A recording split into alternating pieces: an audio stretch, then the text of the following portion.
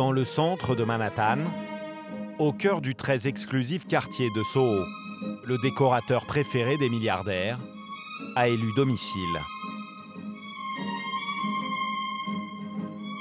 Chaque matin, Robert Couturier a un rituel.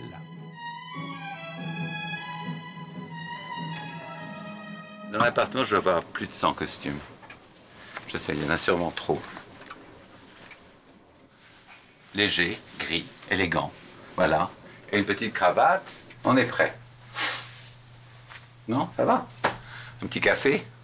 Aujourd'hui, Robert Couturier doit examiner les plans de plusieurs projets importants.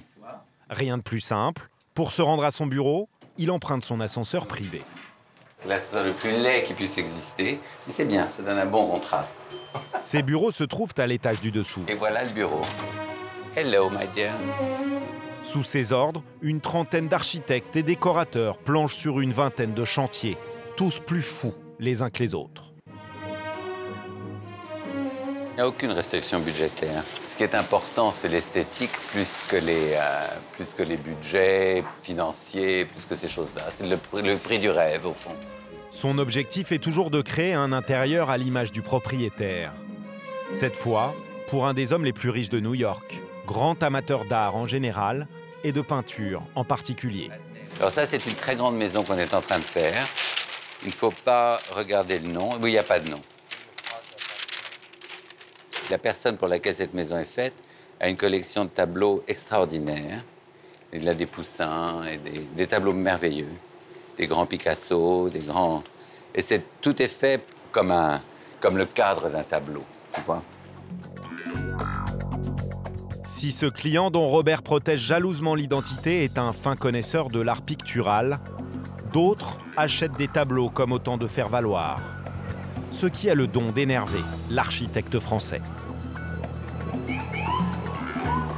Évidemment, c'est un concours entre eux, entre hommes riches, de se dire, voilà, j'ai un appartement dans lequel il y a 100 millions de dollars de tableaux, moi j'ai 1 milliard de dollars de tableaux. On en arrive au monsieur qui achète des Picasso qui ne sait pas de quelle période ils sont.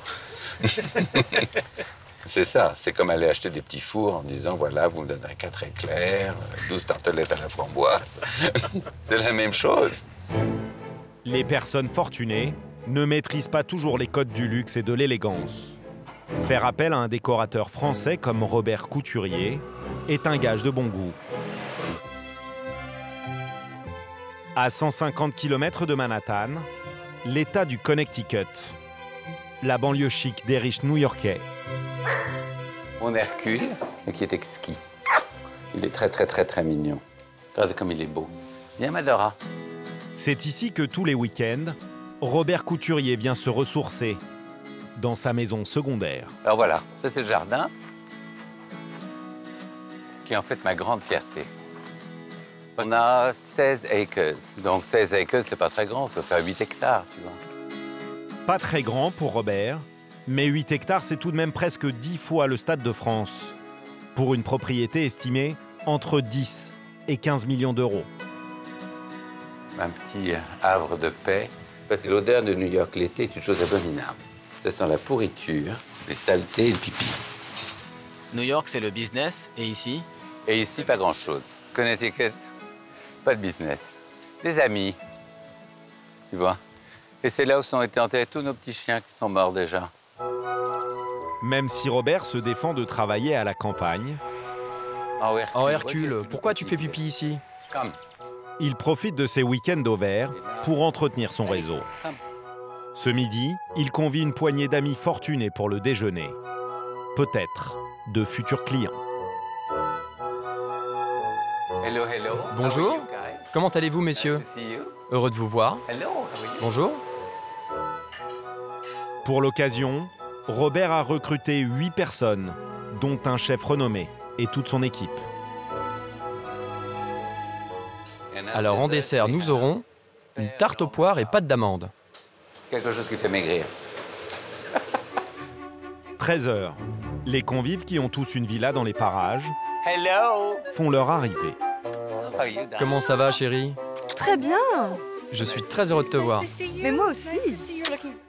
Ancienne mannequin, riche homme d'affaires ou rentier, Une dizaine de fortunes new-yorkaises ont répondu présentes à l'invitation de Robert. Quelles belles oreilles! Je veux absolument ce chien. Au moment de pénétrer dans la salle à manger de l'architecte français, On y va. tous ces membres de la haute société new-yorkaise ont le même réflexe. Dégainer leur téléphone portable. C'est un de leurs hobbies.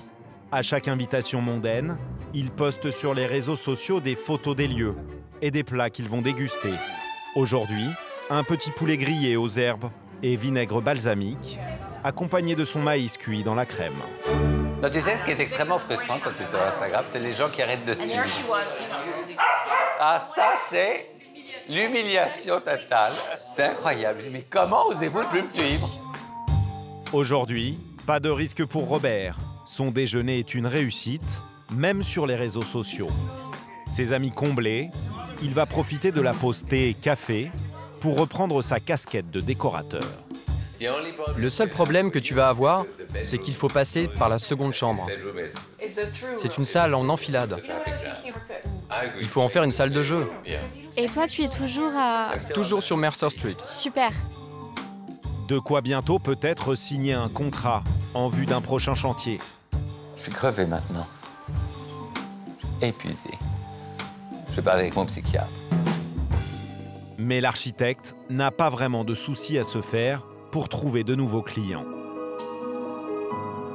Le nombre de millionnaires à New York vient de franchir un nouveau record. Ils sont près de 400 000, dont une petite centaine de milliardaires.